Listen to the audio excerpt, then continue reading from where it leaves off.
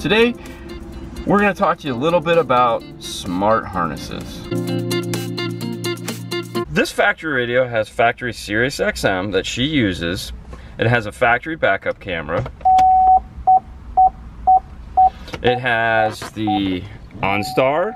It has all of the steering wheel controls. And these are all features she wants to keep. So we're going to use the PAC RP5 smart harness to do this. So as we said, for this car, we're going to use an RP5 GM31. What this is going to allow us to do is interface with the car and retain all the accessories we're interested in retaining. So for example, right now we have the steering wheel control plugged in.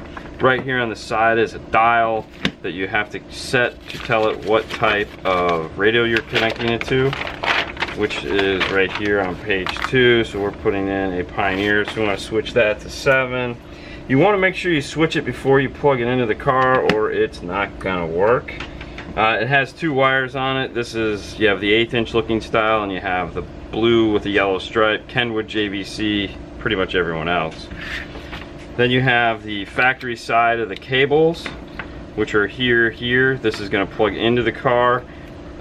You have these RCAs that are hanging off. Now, depending on what smart harness you go with, these are different things. Some of these allow you to retain the factory XM.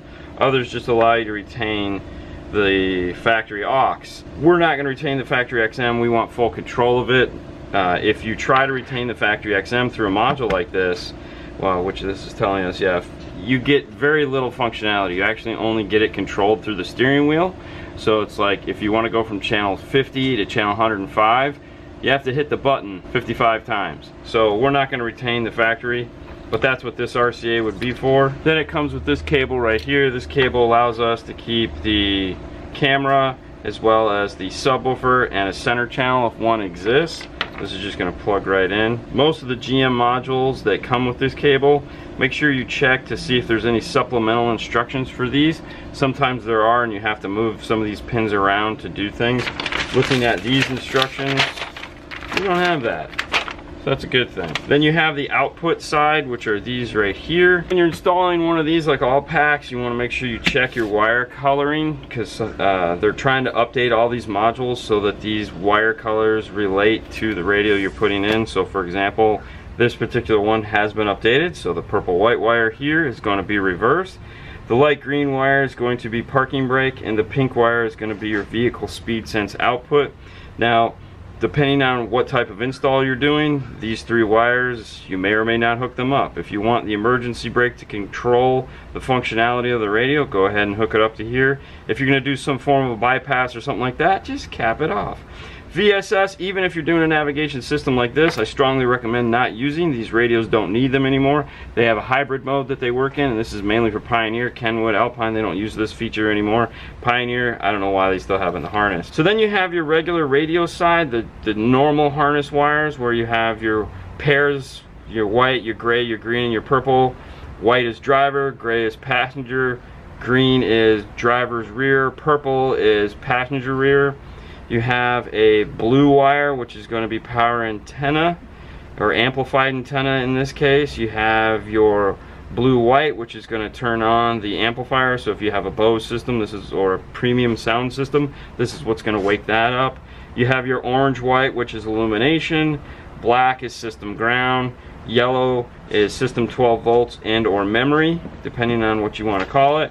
And of course, tucked down in here with the relay already on it, you have your red wire. The relay's on there, so if you want to add a backup camera or any other feature coming off of this, it has enough amperage to turn on more than just the radio. Another nice thing is that it does come with the antenna adapter. The RP5s all come with antenna adapters. The other wire here is going to be this guy.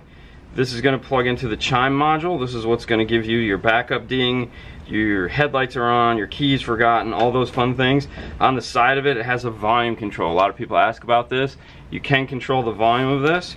Just put some Velcro on this and stick it somewhere close to the inside of the dash. Instructions, we've said it a million times, we'll say it again. Make sure you, if not read, peruse through the instructions for this.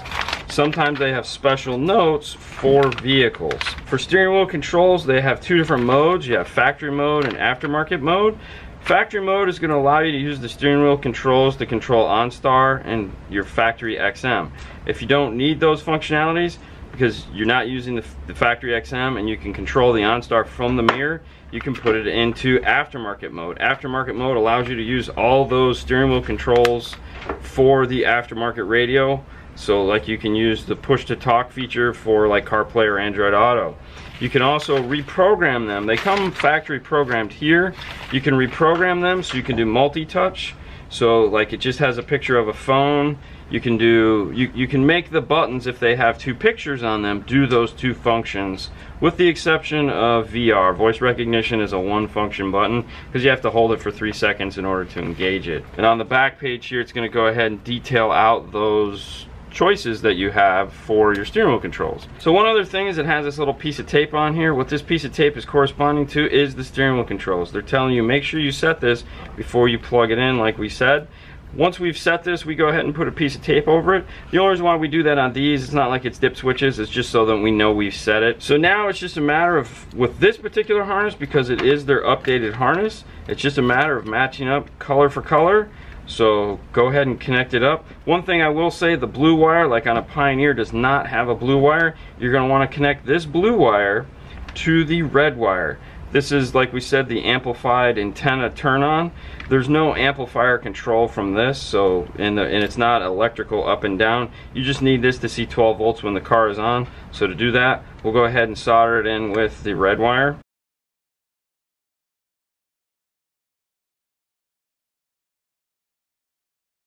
So this car has OnStar, and she's doing a Pioneer. Pioneer has a yellow black wire on the back of it, which is the mute input wire, which is really made for OnStar. To make that work, we have this brown loop right here that we have to cut. So what it's saying to do is, in note 8 on the instructions, is the wire inside next to the blue-white wire, you want to cut it on the outside, which is this, and connect the inside, which is closest to the blue-white, to that Pioneer wire.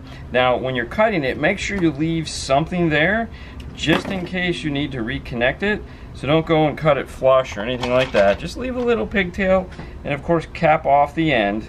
So the last part of the equation on this is plugging the actual harnesses in. Now for the most part it's pretty straightforward, but it'll tell you on here. So you start on one side, you have the programming switch. This is the update port because sometimes these need to be updated. This one here says radio connector, so that's going to be the harness that we just wired up. It's going to just plug in. Make sure you push and pull because you don't want it to be loose. The next side here is amplified factory audio or non-amplified factory audio. These are important. So if it has like a Bose stereo, you're going to want to, or premium sound, you want to make sure you use the amplified factory audio input. If you plug it into the non-amplified factory audio, the audio is going to be very loud at low volumes. And the opposite is true for the other way. If you have the non-amplified, so the radio has power and you plug it into here, you'll have almost no volume. So for this situation it is Bose, so we want to make sure we use the amplified. And there again, plug it in and tug it to make sure it doesn't come off. And then around the other side you have the vehicle connector. This is your main power, plug it in. And then last on here is the XM if you're trying to retain the factory XM. You don't need to plug it in if you don't want to. If you're not retaining it, I just plug it in because I gotta put the wire somewhere. So this is what you end up with, and now it's ready to go into the car. Alright, so here we go. Volume up. Volume down. Mute, preset, preset, source, track up, track down, band, phone menu, answer call, yep, end call, press and hold, okay, VR. Now anytime you press, that skips over a step. So now I'll go ahead and press some buttons and let's see if all these things light up. Alright, they all light up.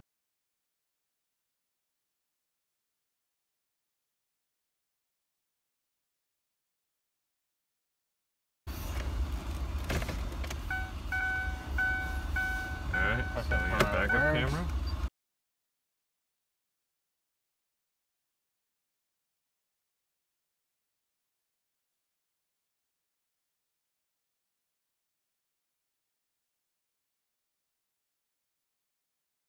All right, guys, that's it. On to the next one.